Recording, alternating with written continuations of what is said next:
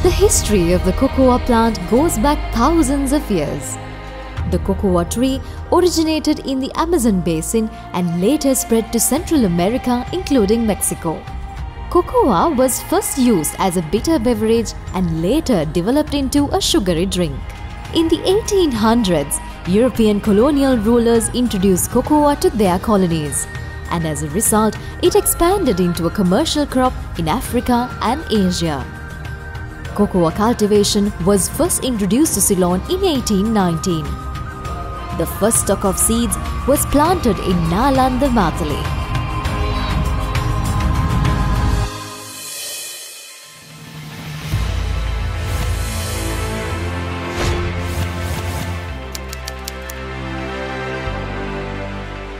Funded by the European Union.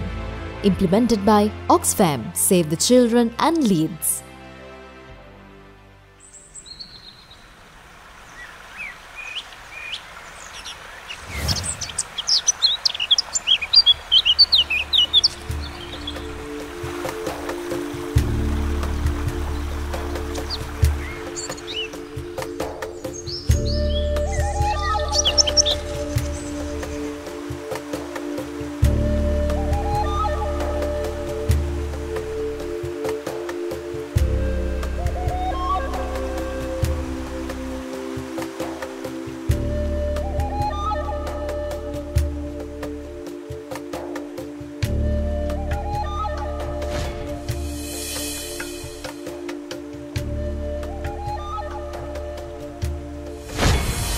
The global cocoa market attained a value of nearly $11 billion in 2020. The cocoa market is further expected to grow at a compound annual growth rate of 3.4% between 2021 and 2026 to attain a value of $13.52 billion. The estimated domestic requirement is about 7,500 to 8,000 metric tons per annum, but estimated domestic production laid around 1,000 metric tons.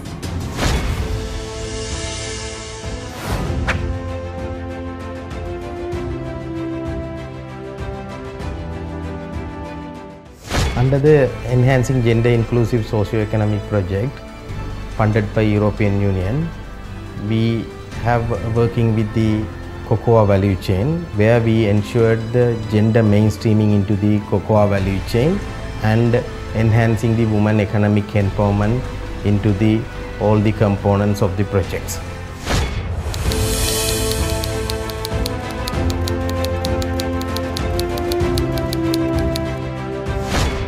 Increase farmer knowledge and plantation management and processing. Development of infrastructure facilities for enhancing the quality of the dried beans. Enhance marketing compliance of the cocoa bean quills and establish sustainable marketing linkage. With the help of OXFAM, we have developed a lot of farmer organizations. Now we have come together, the farmers. We have created a link between farmers and the department, and also we have conveyed the message of extension. Actually, now we have given the technology regarding how to maintain their fields and then how to process their cocoa, because the main gap the farmers had was they did not know how to process their crop in a proper manner. So with the help of OXFAM, we are able to develop, or we are able to construct 2 processing centers.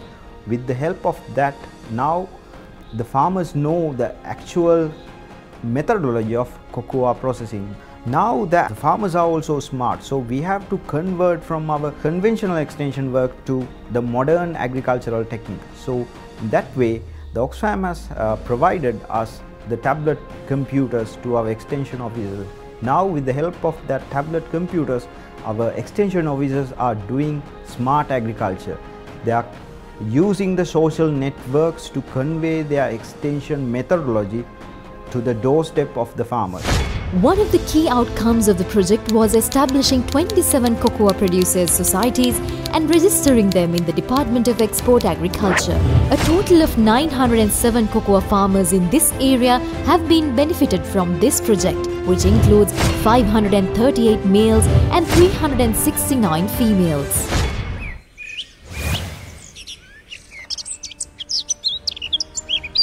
කලින් අපි මේ cocoa වගාව තනි තනියෙන් තමයි කරේ.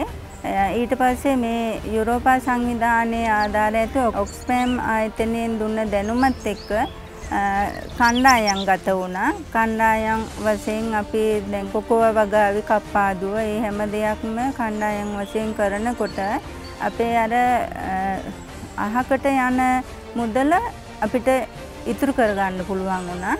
සියලුම වැඩ කටයුතු අපි කාන්තාවන් වශයෙන් සමූහයක් වශයෙන් මේ දේ කරගන්න පුළුවන්.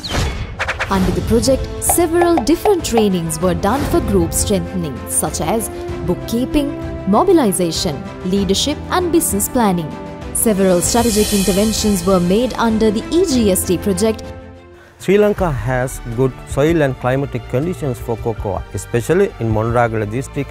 Initially, we have conducted a basic value chain study to understand the weak points of this value chain, and we have identified that low productivity at farmer level, poor knowledge among farmers, low quality with their product, and less access to market were the key challenges.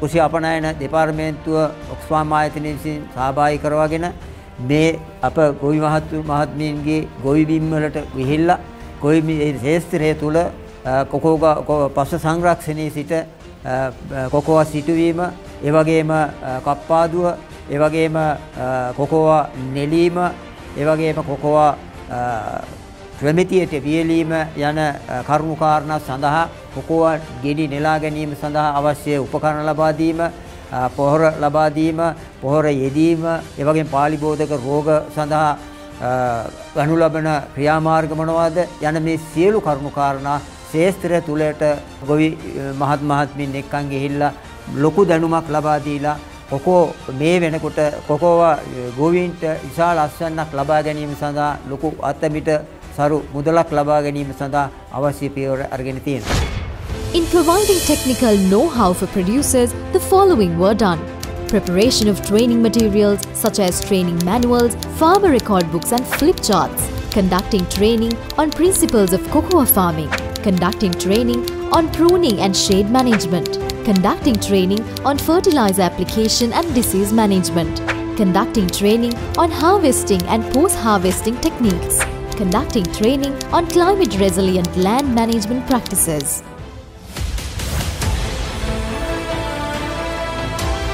Under the EGST project, Farmers Field School was introduced to conduct technical trainings, and a comprehensive training manual was introduced for this and published on website of the Department of Export Agriculture for the use of all extension practitioners.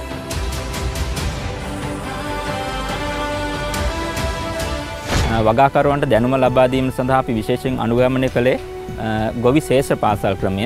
ඒ යටතේ අපි module 6ක් යටතේ ගොවින්ට න්‍යායාත්මක සහ ප්‍රායෝගික දැනුම ලබා දීම සිදු කරනු ලැබුවා. කොකෝ වගාවේ මූල ධර්ම, කොකෝ වගාවේ පොහොර යෙදීම, පාන් සංරක්ෂණ කටයුතු, කෘමි පලිබෝධ පාලනය සහ පසුඅස්වන තාක්ෂණය කියන ඒ මාතෘකා 6 යටතේ තමයි අපි මේ වැඩසටහන න්‍යායාත්මක සහ ප්‍රායෝගිකව අපි වගාකරුවන්ට ලබා දීම සිදු කරනු ලැබේ.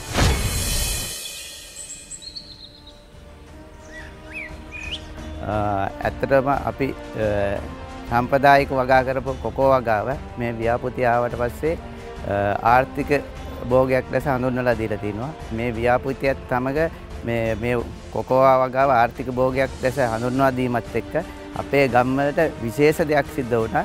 කාන්තාවන් ඒකරාශී වීම, සමිති මට්ටමින් දැනුම වැඩිවීම, ඒ වගේම ආර්ථික ඉස්සරහට අරන් යන හැකියාවක් ලබා දීම, දැනුම හුවමාරු වීම, ඒ ආදී බොහෝ දේවල් සිද්ධ වුණා. ඇත්තට වෙළඳපොළක්, විශේෂ වෙළඳපොළක් ඇති වෙලා තිනවා.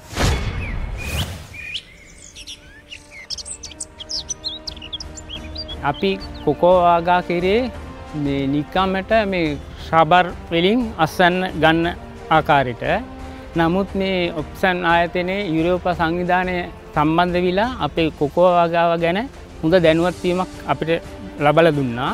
ඒ දැනුවත් වීම තුලින් අපි නියමටම කොකෝ වගාවෙන් අස්වැන්නක් ගන්න වගාවක් විදිහට පිළිවෙලකට කරගෙන යනවා.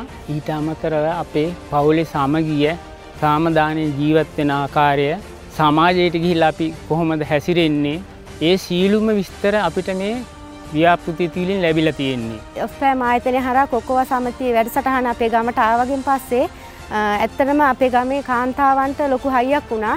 ඉතින් ඇත්තටම අපිට ලොකු සතුටක් කාන්තාවන් විදිහට මුළු ගැන්විලා ඉන්නේ නැතුව ගම තුල හොඳ නායකත්වයක් අරන් වැඩ කරන්න ලැබුණෙත් මේ අපේ ආයතනය හරහා.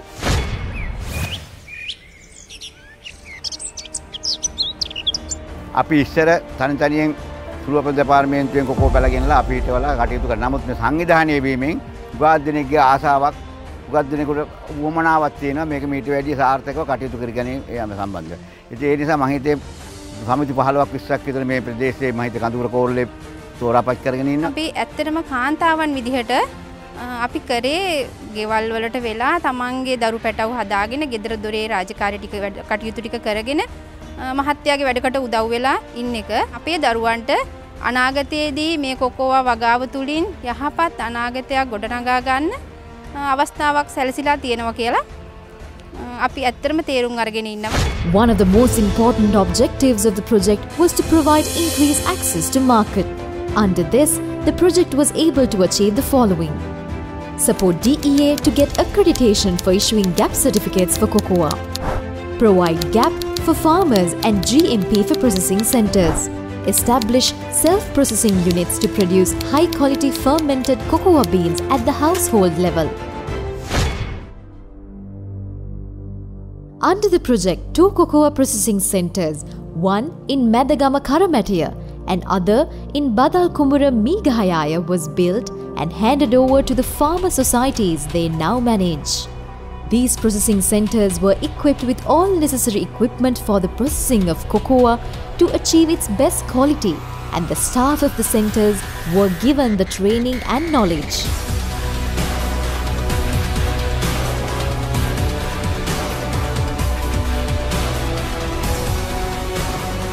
As a result, the quality of the final output of cocoa has improved to the expected standards.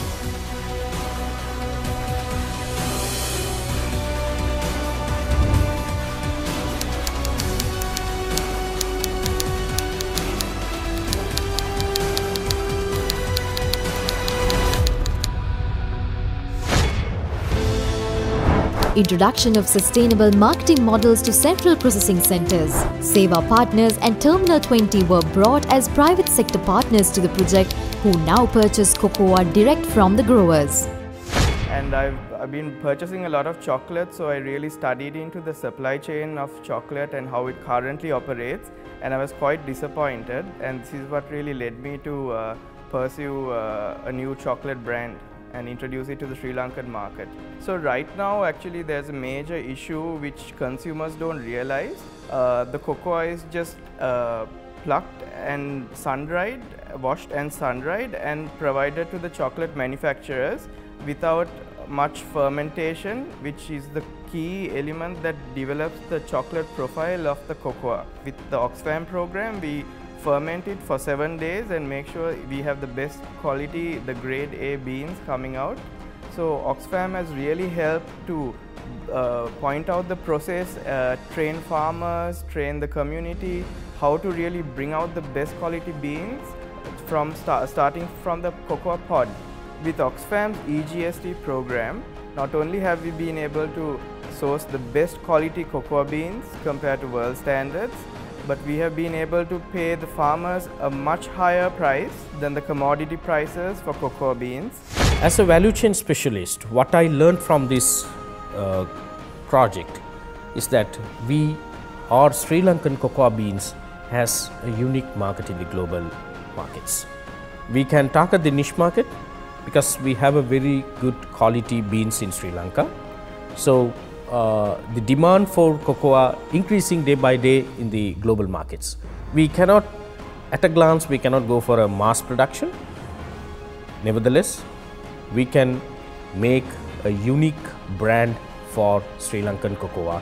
As like Ceylon tea, as like any other products, I would suggest government should think about bringing a geographical indication or any other unique identity for Sri Lankan cocoa brand, which will be a competitive advantage for our country to be in the global market.